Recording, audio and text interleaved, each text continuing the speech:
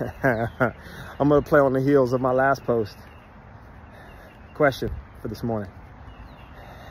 When's the last time you were either thanked for something or praised for something and you played it off and you were like, oh, no, you don't have to thank me. Like, no, or, whatever. Or, no, you know what, actually, it was luck, or no, you kind of get shy and whatever the case might be. Think about it. That probably happens more often than we think.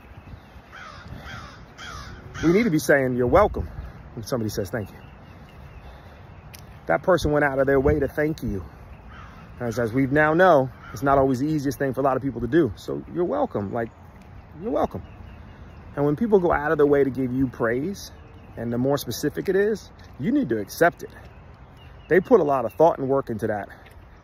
I guarantee it, in most cases. So thanks, man.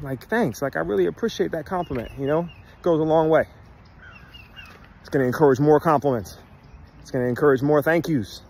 We need more of them in the world today. Let's get up and go.